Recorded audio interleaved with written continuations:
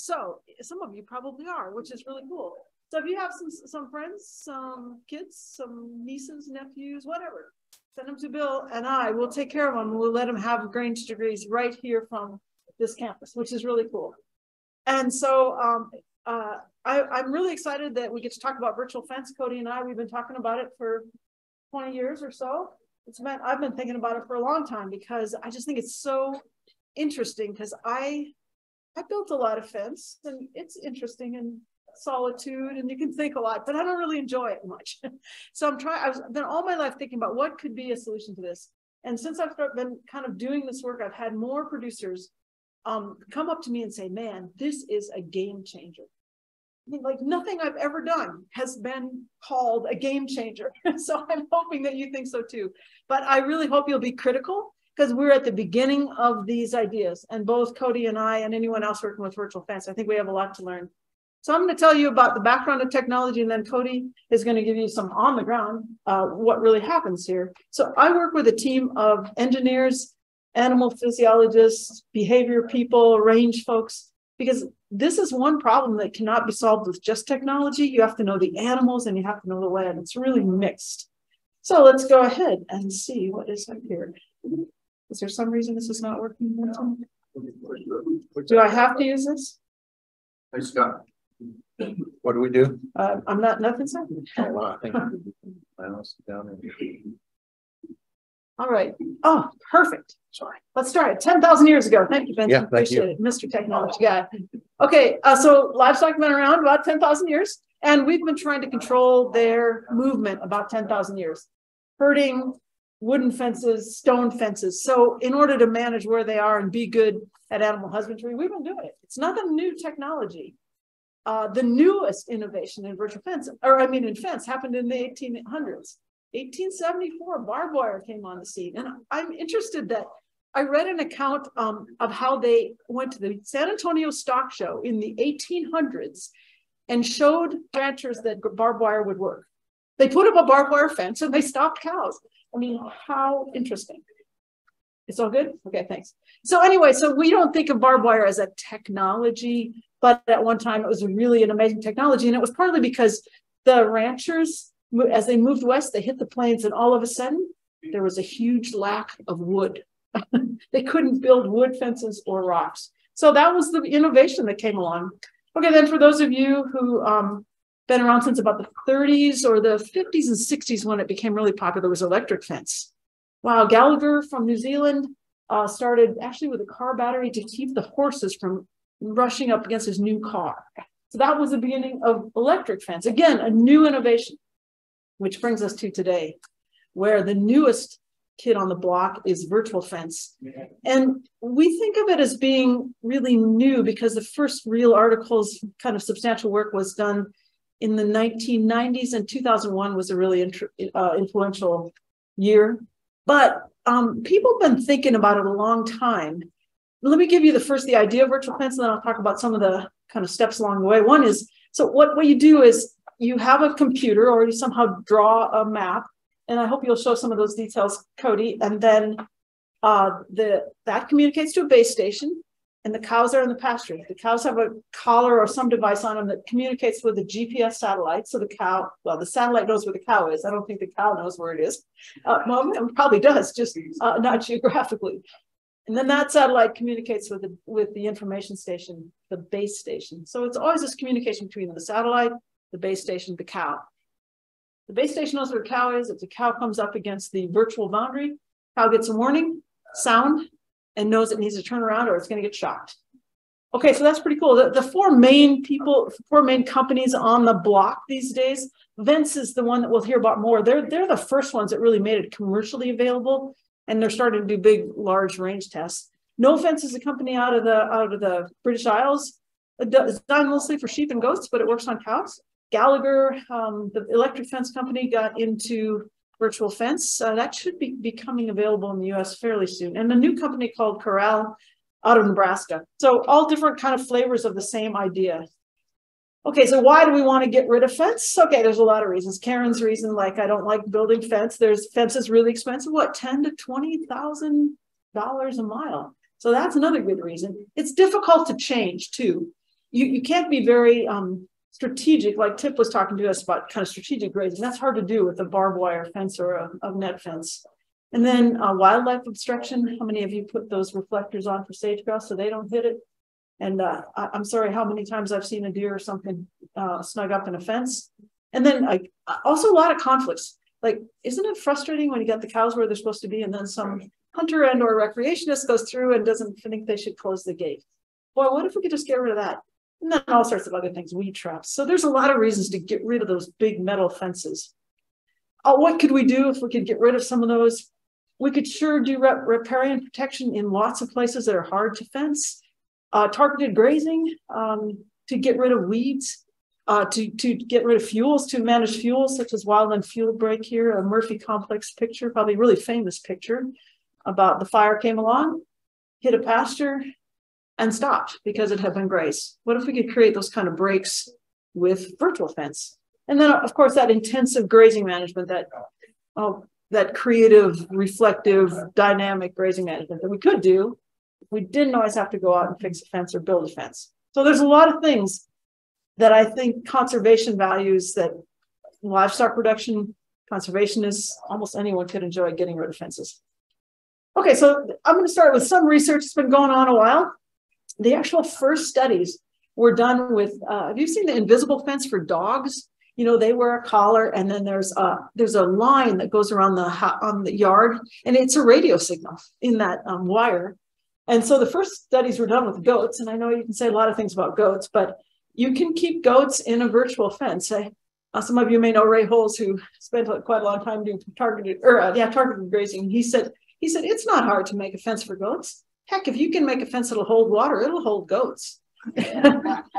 So I think if you can hold goats, that's kind of like the target. And so the virtual fence for dogs worked on cows and goats. So it made us think, well, okay, this could be done. Some of the early studies are pretty small. 10 heifers kept in for 10 days in a small pasture, 20 cows kept in for 14 days, 20 cattle for 44 days, 30 dairy cows for 10 days. That's the kind of scientific studies that have been done.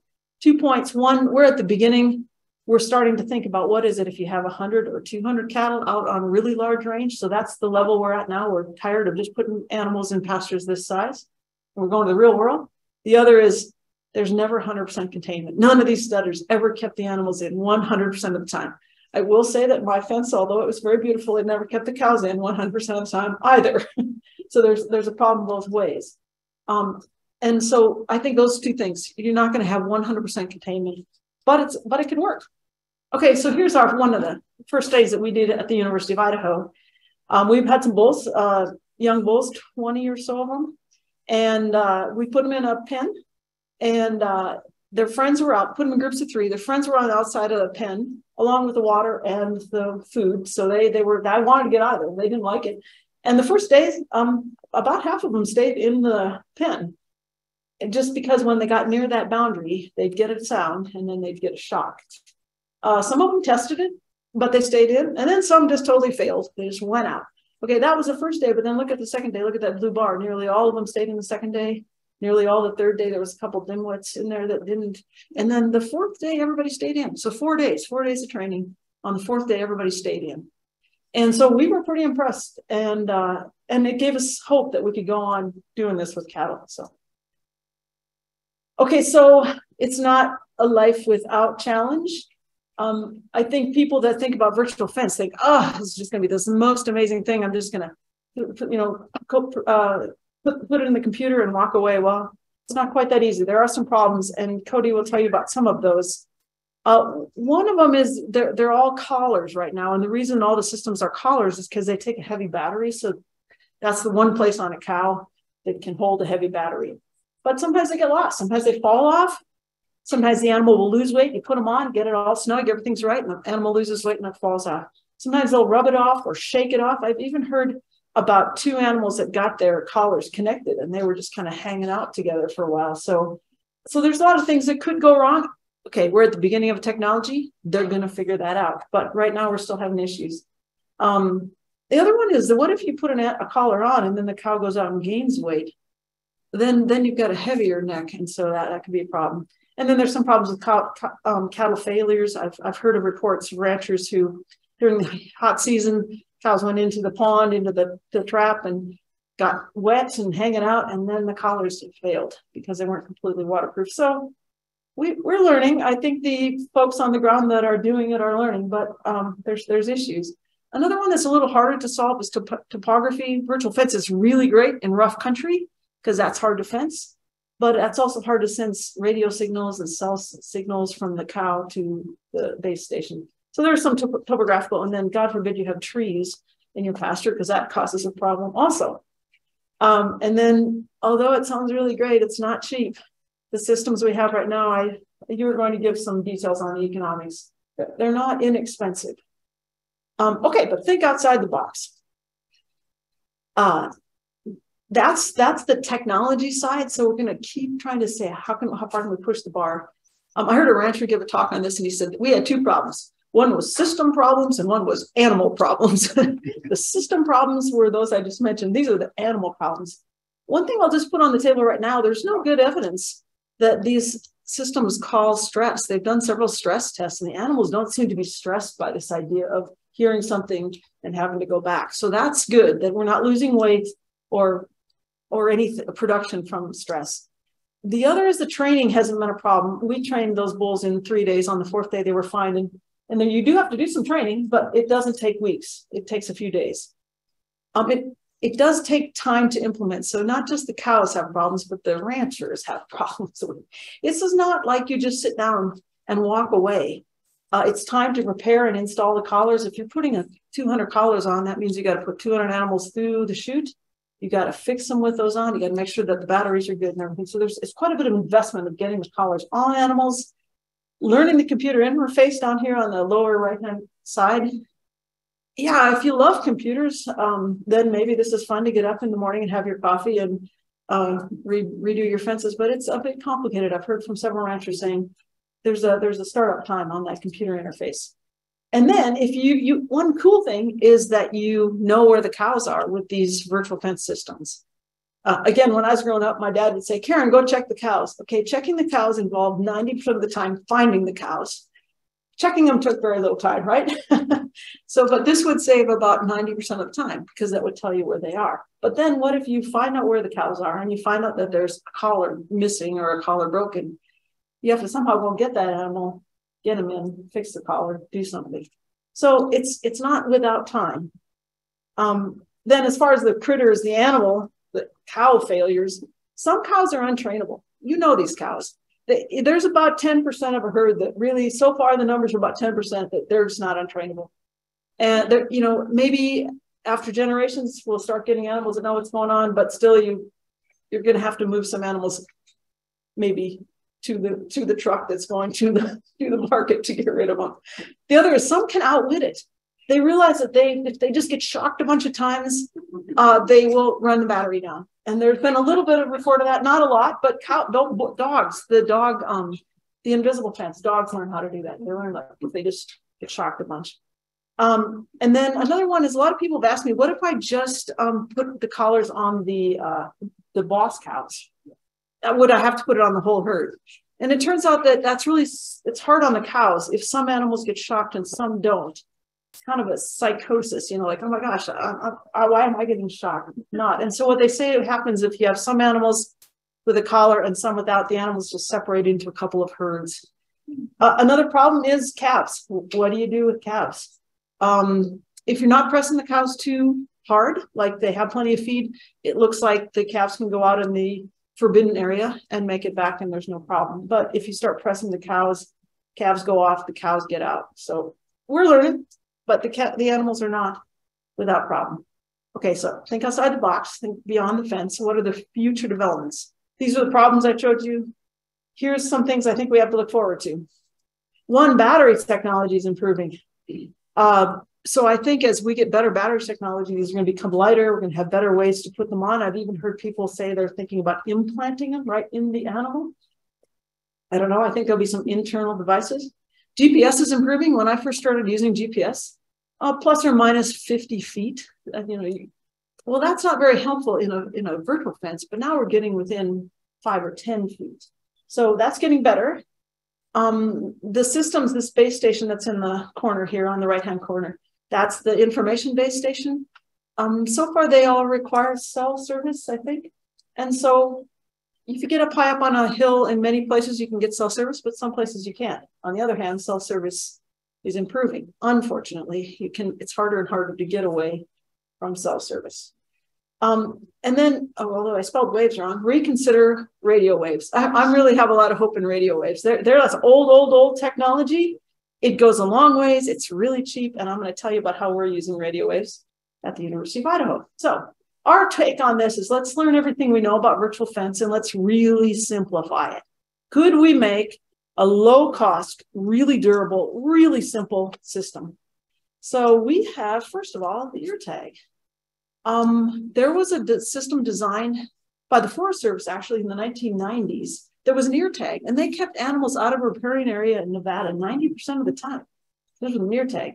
The problem was that the ear tags were heavy. All the batteries and everything were really heavy. So that was just, they could do it in a trial, but it wasn't going to work. But hey, newer batteries. This is our prototype. We use a 2-prong tag it's called Enduro tag from Australia. They say it lasts 95% of an animal's life if you put one in, which would be amazing because you always have animals that lose tags. So we'll see if the 2-prong works. I don't show it here, but if you're going to electrify an animal, you have to have a positive and a negative, right? So you got 2 prongs. So that's built in. So we do the same thing. Animal comes near a boundary, gets a sound, it gets a shock. So just to show you it works, one of the reasons we started thinking about the ear. Have you ever hit a cow on the neck? Like they don't really do much. They just look at you like, what, you know? So I started thinking like, where would the animal be sensitive? So we did this study where we looked for animal response when we shocked the ear, the neck, and the nose. So the neck is half as responsive. It takes twice as much energy to get a response from an animal shocked to the neck than the ear. I really had hope on the nose. I really thought the nose was the thing, but apparently the nose is not. It's not as nimble. Even on the inside, we put a lot of shocks on different noses and it didn't have any effect. But the ear is sensitive. Okay, so why does that matter? If you had an area that took half as much energy, that would be half as much battery. And then also the ear is conveniently located by where an animal hears things. So if you make a sound in the ear tag, you don't need very much energy for that sound either. So our system does not use GPS because GPS is expensive and somewhat unreliable. Ours uses radio waves. I'm sorry, radio waves been around for a long time. I always say that it's kind of cool that radio waves were how we communicated with satellites that recently left the solar system. Okay, so they can last a long time, go a long ways through all sorts of things. So our system is a very small radio. You can see this little, it's like the size of my thumbnail, the radio, etc. So I think we're heading the right way. Lightweight. Okay, so that's the technology side. What could you do on the cow side? Like I've often wondered, like, how do you tell a cow, hey, you're coming up against the boundary, here it is. And so we've been thinking about sound, sight, or using both of those. Now, here's the first study we did. If this first set of bars on the left are sound. And so if over 4 days, if you gave an animal a sound as they approached the boundary, they still failed. A number of times they failed a bit. If you gave them a boundary, a sight, and you laid a piece of rope on the ground, they learned a lot faster. Don't go across the rope. Unfortunately, the cows, they got none. I feel sorry for them because they just really got shocked whenever they got near the border. So you have to give animals a cue. You have either sight or sound. The one that we didn't do is sight and sound. And I think that's powerful. If you went outside here and you heard a siren, what would you do? You'd look up. So that's what sound does for us. Sound is a warning. Cows are the same. Although I haven't asked a cow lately, I think they're the same. That if you heard something, they might look up. And then if you had a visual boundary for them, that would be nice. So here's my team. We use students, vandals, go vandals, engineers, ag economists, range students, animal scientists, and we have our low cost tag. And then we also have a really great group of advisors who are telling us, don't do that. Oh yeah, do that. So we've got all the pieces of it. So our first test is to see if we can keep animals out of our riparian area. That would be pretty cool. Even if we could keep them out just part of the time, most of the time. The study in Nevada said that they could keep them out 95% of the time. Again, the difference, we'll talk about economics, but we're shooting for beacons that are in the $30 range instead of the $1,000 range, $30 range. You have to put more of them out. And ear tags that we're trying to get under $20, and we're pretty close to that on ear tags that they would last. We don't know how long they would last yet, but we're shooting at 6 months and then maybe a battery change. So that's where we're headed to. And we hope that you'll think beyond the fence. What about cow tracking? That's pretty useful. We got to go there. What about if you could just make a virtual gate or virtual cattle guard for a few bucks, for 20 bucks? Water gaps, remember how hard it is to build a fence across the creek?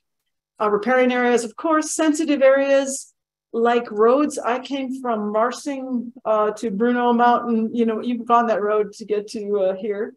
And I didn't hit any cows, but there were cows on the road. What if we could keep the cows off the road nearly all the time? That would be good for the cows, be good for the driver, it's good for the rancher. Dangerous areas, and then creek feed. What if you can make a creek feeder with just a virtual fence? So those are just some ideas that as I'm driving across Idaho, I think about. And so if you've got some more, please let me know. And I'm going to hold for questions because I think most of the questions are going to come from the real life experiences of you, Cody. Again, I'm Cody Martin. I'm the Shoshone Field Manager for the BLM. And being a federal agency, we don't often get to do really cool, exciting, new technology type projects. And so this was pretty cool that we got to participate in this. And how this came to be is there's a grant from the National Fish and Wildlife Foundation, and they're looking for virtual fence projects in areas that had migration corridors, riparian, sage grouse, key habitat, and we happen to have an allotment that checked all those boxes, and it's our Davis Mountain allotment, which is up in the Bennett Hills. I'll show you here in a second. And in addition to all those, it's just loaded with cultural resources. There's rock art all over the place. There's lots of pretty sensitive stuff up there.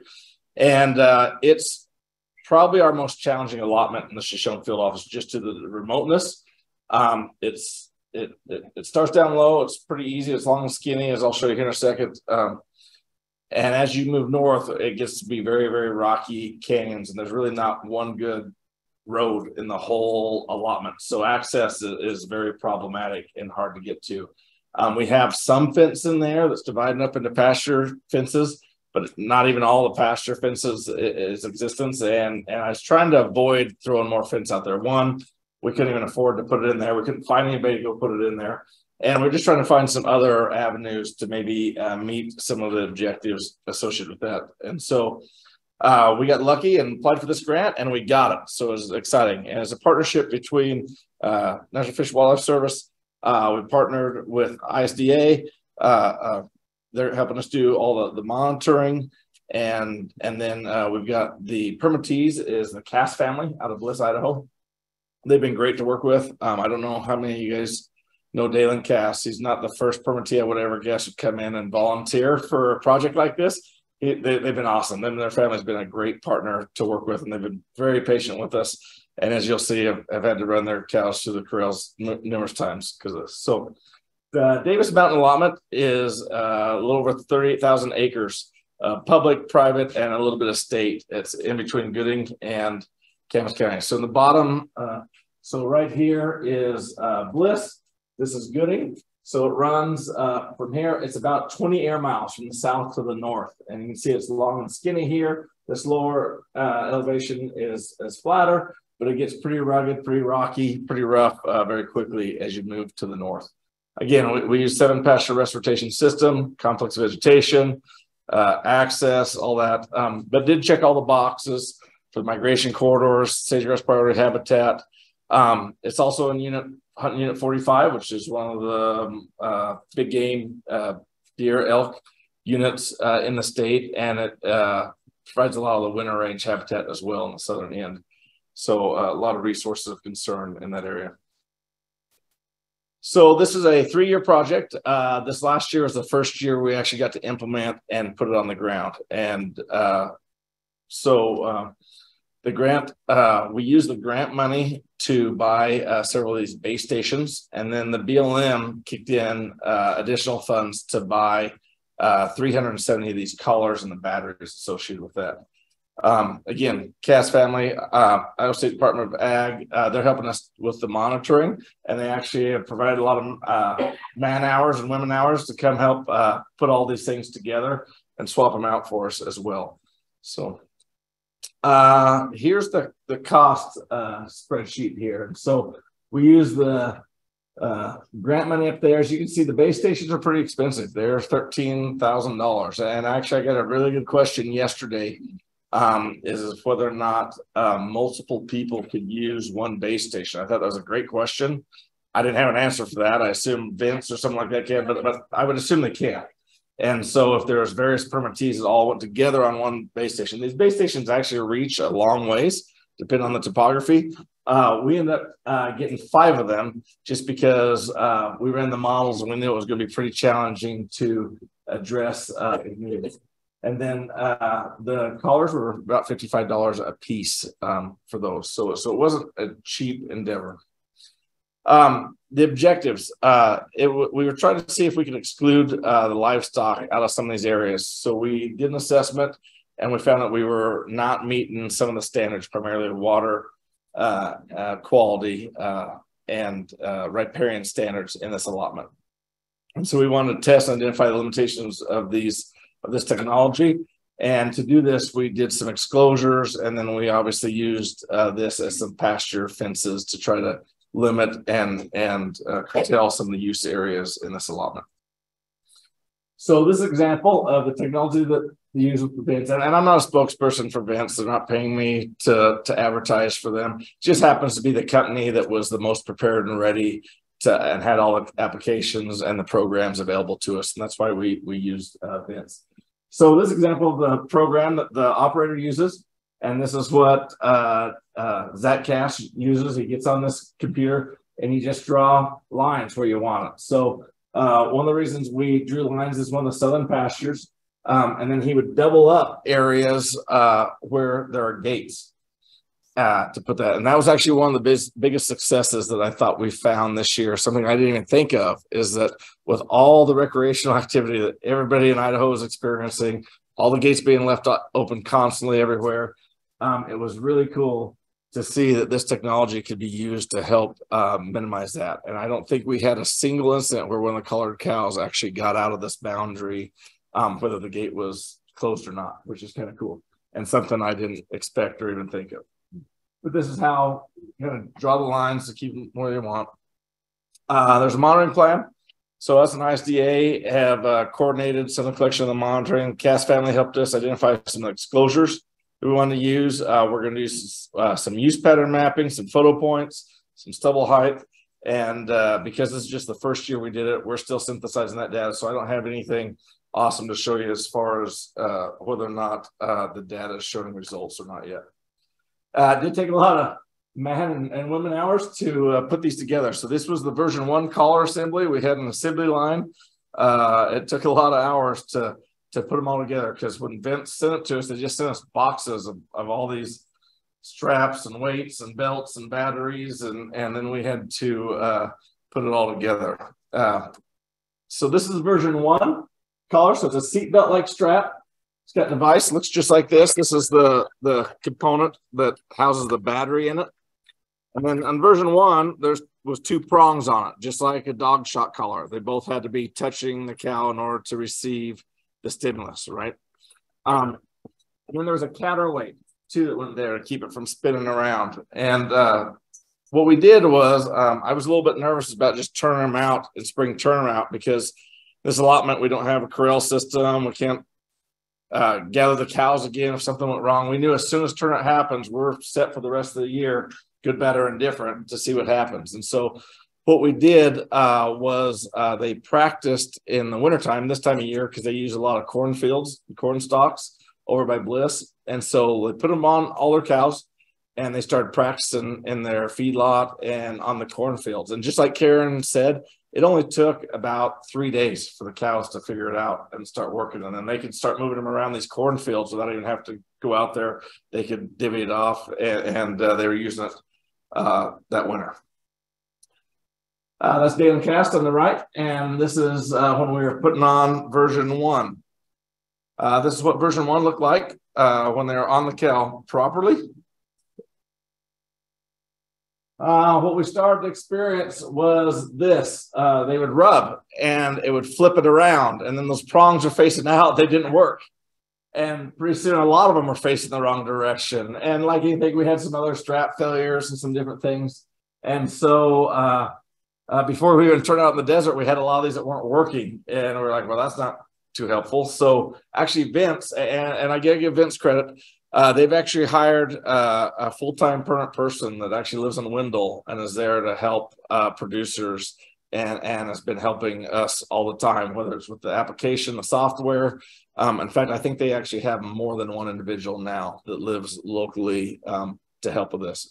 And so they came out, and that's where version 2 came into play. So thankfully, the Cass family was nice enough. We ran all the cows through the chute again, and we put on version 2. This is the Vincent engineers came up with, and it looked like this. So instead of the 2 probes, the positive and negative is each side of the chain. So, and this is like we call it the cowbell style. It hangs around their neck, and it's attached to these 2 plastic pieces up top, so it doesn't go all the way around. And this is what it looks like when they're on. It looks like a cowbell sitting there. And that way that there's no probes that need to be touching. As long as these chains will touch the neck, which they always are at all times, it would work. And just like Karen said, you can get in the program, you can pick different buffer distances for whatever you want. And as that cow gets close, it hears a beep. And they start to realize that they don't want shocks, so they start turning around the beep. If they get closer, and you can change that distance, then they get a stimulus, a shock associated with this. So this is what version 2 looked like. There's some more happy cows with them all on, hanging there. That's what they look like if they get burnt in a fire. That one fell off, and we had a fire in that allotment, and it didn't fare too well. We found it last summer. The problem we had with the version 2 was, and we learned later, is that they didn't lock tight these bolts on here.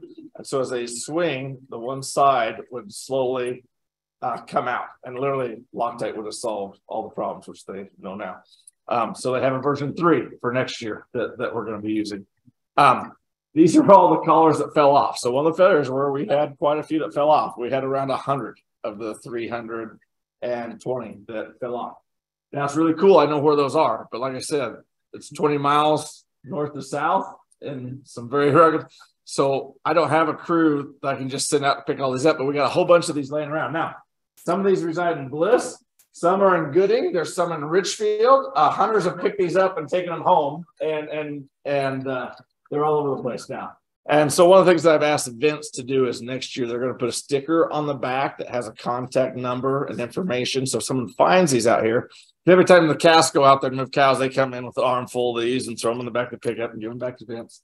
But at least people can call and turn them in, and Vince can go get them if people have found them in the future. So I know where those are at, but we got to find time to go get them. And I just don't care to have this much trash laying around the desert out there. So that's another problem that we kind of came up with that we need to resolve and deal with is on fares. Karen.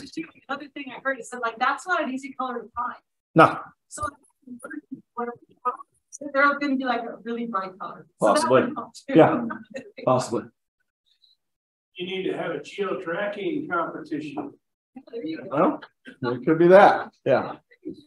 So issues. Version 1, we did have a handful of batteries that malfunctioned or died. Not that many. It was more so those collars were twisting, and then we had a few buckles failed. Version 2 worked much better, except for the Loctite bolt that eventually worked out, and we did have around 100 of those that fell off. The batteries right now in these are only lasting about 1 grazing season, so you do have to swap those out or get new batteries after 1 year. And then we also learn, as you'll see, the steep canyons prevent some of the signal to some areas.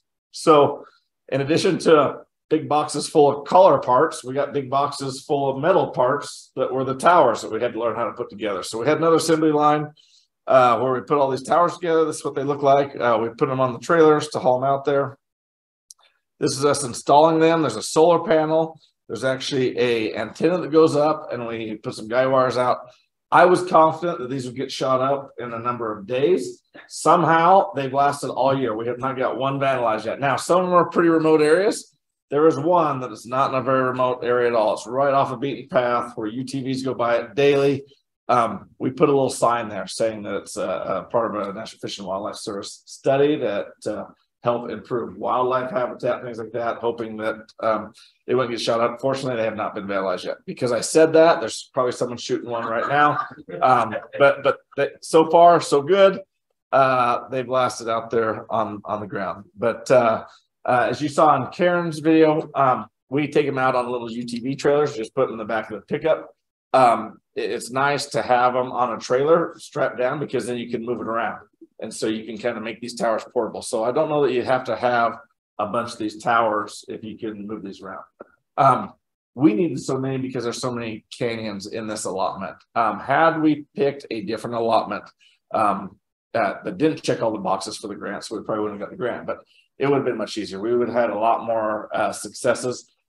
This technology has worked. There is some very useful applications of it. I'm very optimistic and excited that if we could get some successes in our toughest allotment, there's some really cool stuff that could be done. Like literally one of these towers could cover multitude allotments in some of our flatter country by Shoshone. I mean, I could put one on Notch Butte and cover a whole bunch of allotments and only need one tower. So this is some of the technology and models that Vince used to help us identify where to put them. So those yellow dots is where we place the towers. As you can see, right in the heart of the allotment in the middle, there's very little coverage due to the canyons.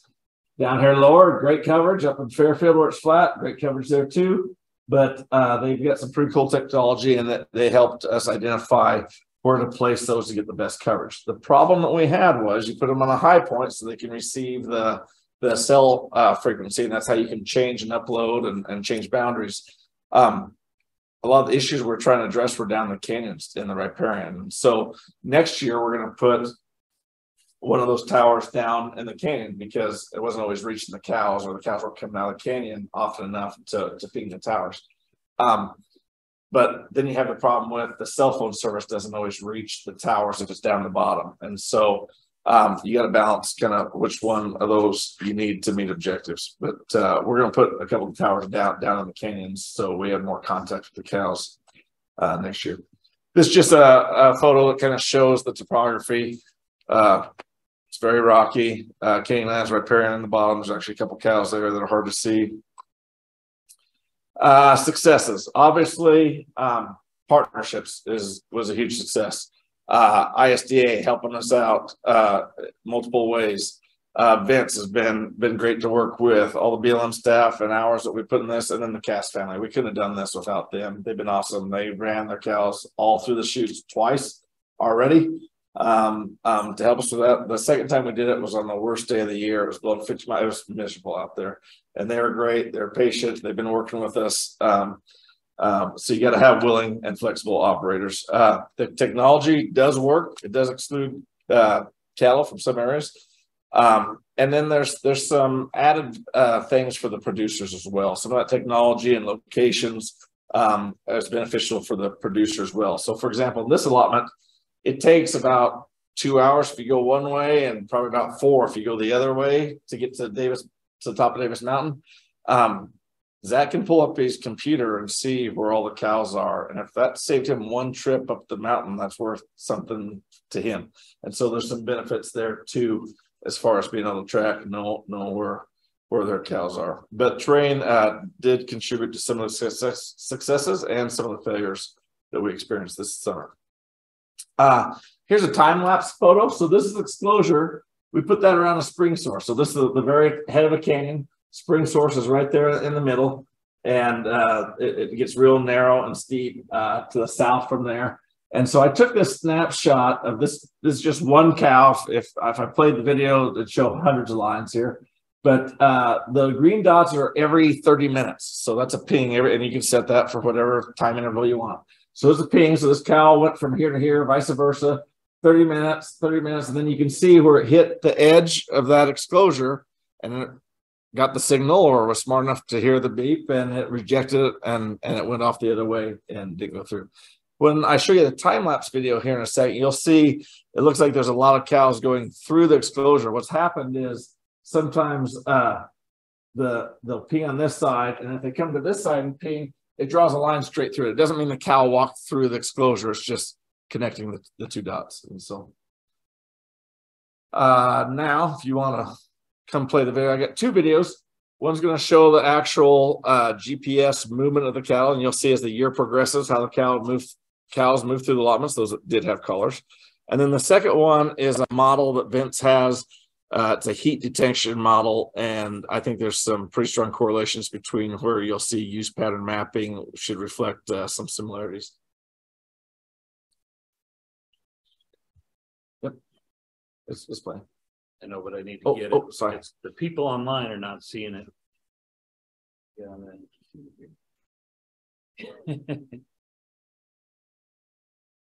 So this is April turnout. So you'll see they all start entering the allotment from the south here.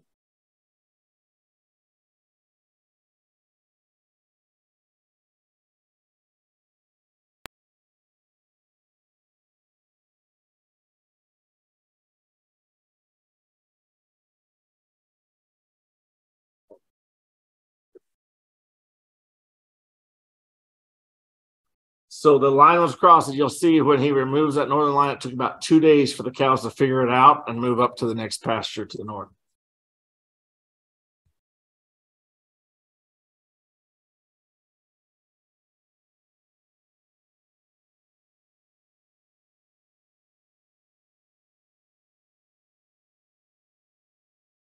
So these are the pastures we're getting into that have not any or not very good fence along some of those boundaries.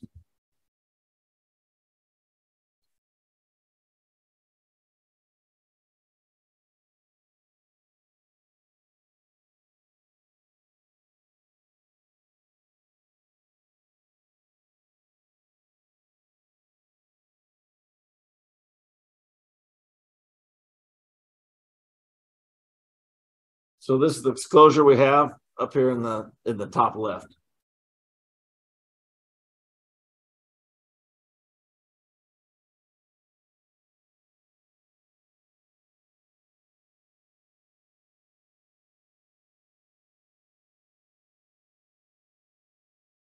It's kind of fun. You can see some of them start coming back home here in a second. So here they come back down along the road.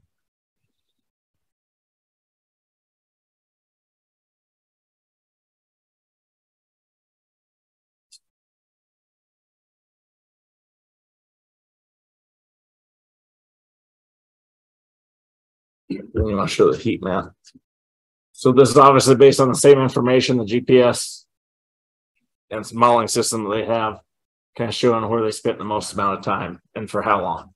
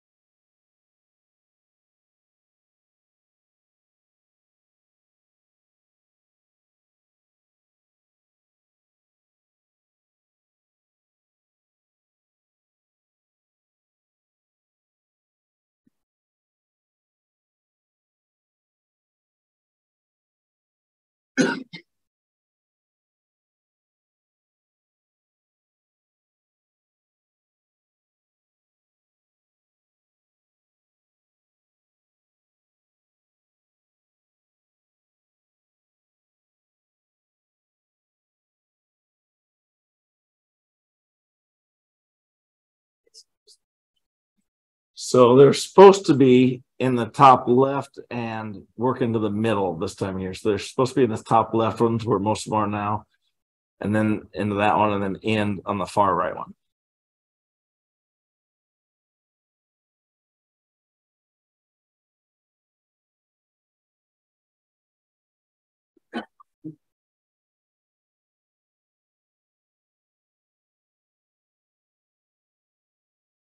So for what you said on the canyons, it's part of the problem that data is maybe somewhat misleading in those North 3 pastures, because maybe not all the county will get picked up. Well, yeah, they have to come out of the canyons every now and then to get the signal on where the boundary is. And so that's one of the things that we learned is that if they don't ever come out of the canyons, then they're not getting the signal on where they should be. Now, what we also learned is that Vince recently told us that you can pre-program the colors for things. You don't necessarily have to have the towers. They don't have to ping off the towers. So I think next year we're going to pre-program the colors for some of that information and the disclosures and stuff, because that's never going to change.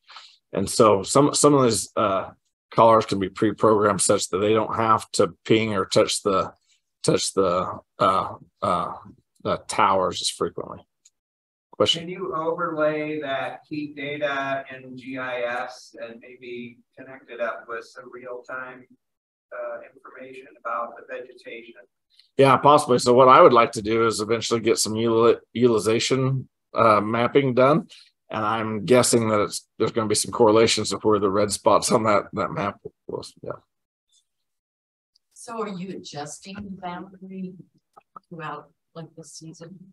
So yeah, so the Cass family, he gets on that computer and he can adjust the boundaries. So he'll turn off some of the pasture boundaries when they're trying to move into the next pasture, and then turn on the next ones. And so he's constantly adjusting the boundaries of each pasture and where we want them to go. Yeah. Can you determine if a ping is based on a zap or a sound? Yes, the technology has. It'll show you, it records every single cow. There's a unique identifier number, and you can get a whole spreadsheet of how many times each cow's been a sound or an actual shock, and for how long. So is there a potential for placebo collars, meaning cows that know from sound just need to get the sound and not the zap, so you can extend battery life? I think so. I mean, it's possible, but I think someone would figure it out after a while if they're not getting the shock. This is fascinating stuff. In regard to the terrain piece, I'm familiar with some of that ground-based technology where they can put like repeater or booster things that would extend the range of what's there. Is that an option for this? So that, I would assume so, but that'd be more of a Vince question. I don't know. Yeah. Anybody else? You guys were easier than yesterday. We had a lot more questions yesterday. You can see some of those cows going outside of the boundary. The Cass family monitoring that and going out and back. Yeah, it helped them figure out where they were. So some of them headed up over towards the Camas Prairie. They actually have some private property up there too, so those cows knew where that was. But it helped them identify where their cows were and literally what way to go try to find them. When they go out, when they cross the line, go back. So they call it a one-way gate, is what they call it. So as they're getting closer, they get the sound. Then they get the shock, and then they get shocked. I think it is 3 times once they're past that boundary, and then they don't keep getting shocked, and then they're fine, and they don't get any shock coming back through. So they can come back through across that imaginary line, and then it resets, and then they're good again. So they call it a one-way gate. That's the terminology that the Vince company used. Diode. What's that? That's a diode. Hey, Cody. Yes. Yeah, this is Steve. Hey, just curious, is this being done anywhere else in Idaho yet? So I don't know about Idaho, but I know for a fact they're doing it in Colorado, Montana. So the Vince company has quite a few of these projects all over the West. Well, probably all over the U.S. would be my guess. But I know for a fact there's some being done in Colorado and several in Montana that they're doing these. And then have you gotten a sense from them as to how things are going, you know, in terms of buffing out the collar, the GPS collar and whatnot? Yeah, I know that I think they've all went to the version 2 collars because they had the same failures that we did with the version 1s. So I'm pretty sure that they've swapped out all the collars to a different version, but I don't know about the successes or failures other than that. I've honestly personally never talked to them. Eric, you said there's some in salmon too? One starting in salmon. One started in salmon as well. Summer. Well, I know, Jay Smith is very interested in trying it up in the aftermath of the moose fire, because they have a challenging allotment in that diamond moose country, and they're hoping that they might be able to put up a tower and do some of that up there. So I'm being told that that's the permittee, and that's where one of these projects is either going to be or is It's next year. next year. So next year there is going to be a project up there. Anyway, we've got this on our slate to do a piece for Life on the Range this coming year. So look forward to working with you on that. You bet, Steve. Thanks. Yeah. I was also going to say NRCS is funding a fence project on private property. And I think that's what they recently, so I'm very excited about it. Okay. Those that couldn't hear, he said NRCS is funding a Vince project on private property. Where was it? In Idaho Falls as well. So they're popping up more and more all over the place. Okay. Thank you.